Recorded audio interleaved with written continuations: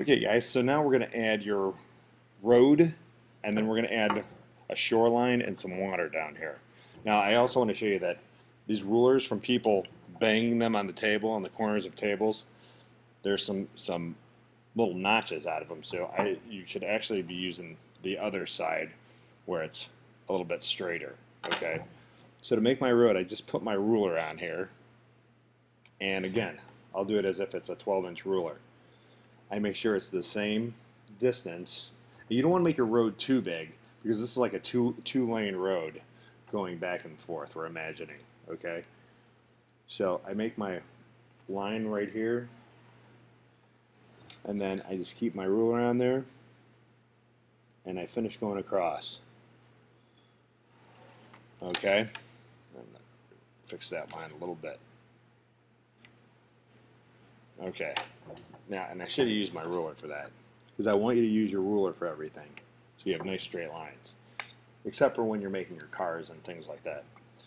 So now, there's my road, and then we're going to make like, imagine there's a wall going down to like the lake, like when you go up to the lake and you walk down steps to go to the shore.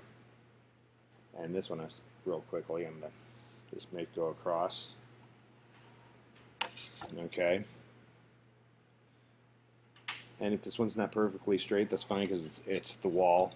All right. Now your shoreline, you're just going to take your hand and you're actually going to it's kind of a wavy line, like it's the shoreline, like the waves are lapping up on your shore. So that one you won't use a ruler for.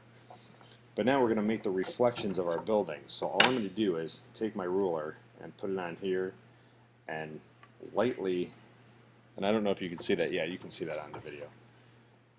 You're going to lightly draw these lines in because these are the reflections of your buildings in the water.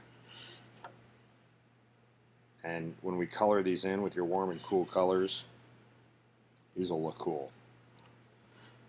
So there's your reflection, and I'm just matching up my ruler to the line that was up there, and I just put it where the shore is, where the shoreline is down.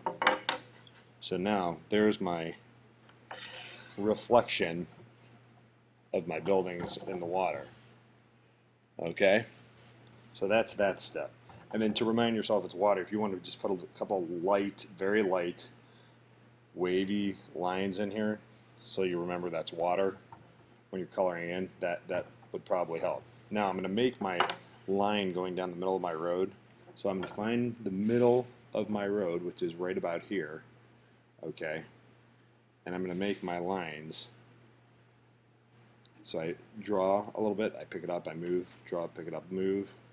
So I'm making a dashed line all the way across.